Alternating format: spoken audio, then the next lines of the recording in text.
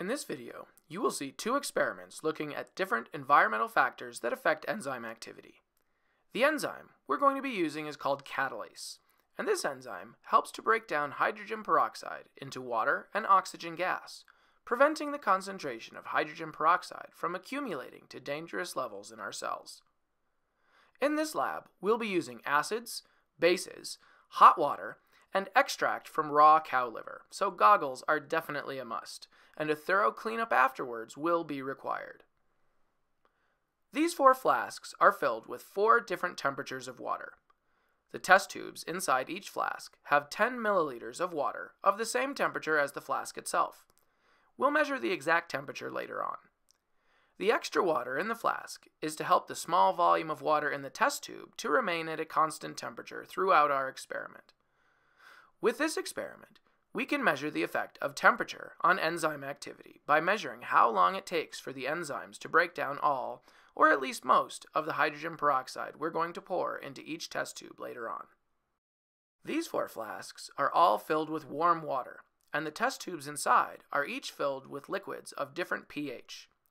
This first one contains 10 milliliters of sodium hydroxide, which is extremely basic, with a pH of around 13.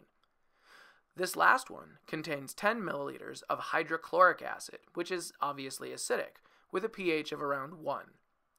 These 2 in the middle both contain 10 milliliters of room temperature tap water, which is close to neutral, with a pH of around 7. One of these will be our control group.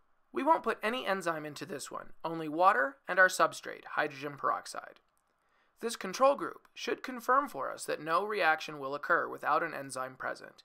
And if there is a reaction, that means we've got a problem with our experimental design.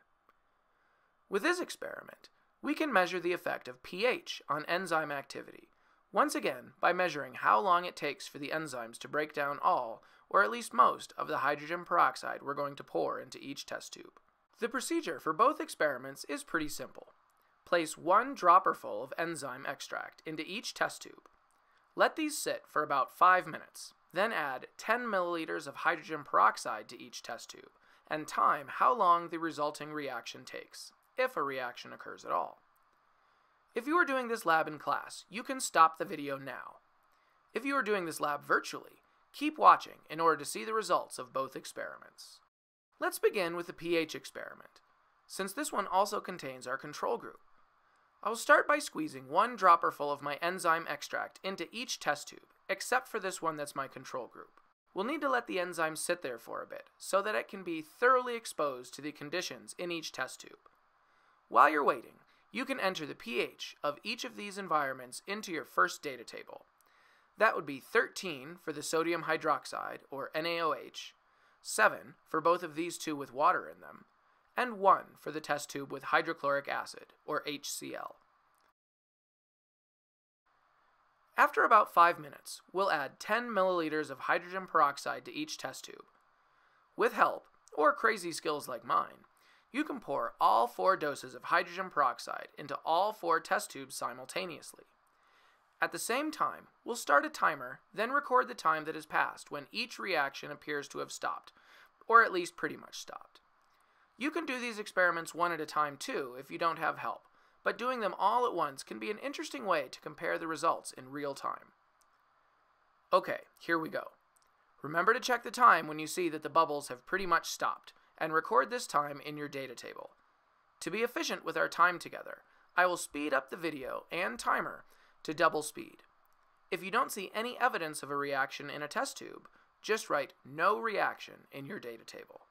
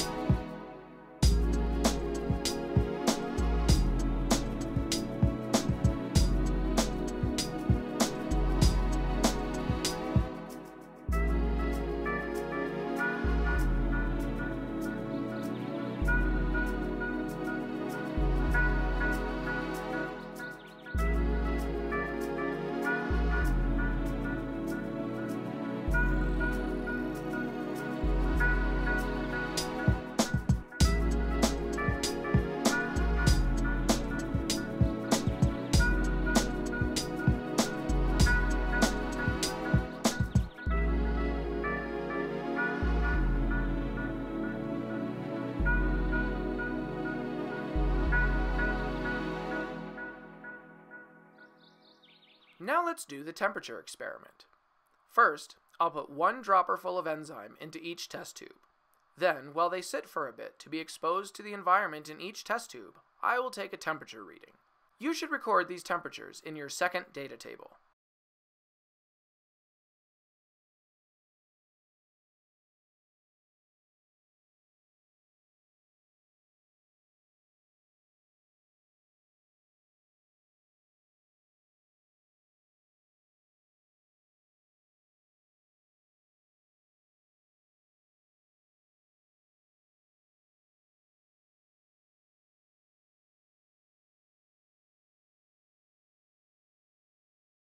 Just like in our last experiment, I will pour 10 milliliters of hydrogen peroxide into each test tube. Once again, I will do all 4 test tubes at the same time and start a timer. When you notice that the bubbles in the tube have stopped, or at least mostly stopped, record the time in your data table.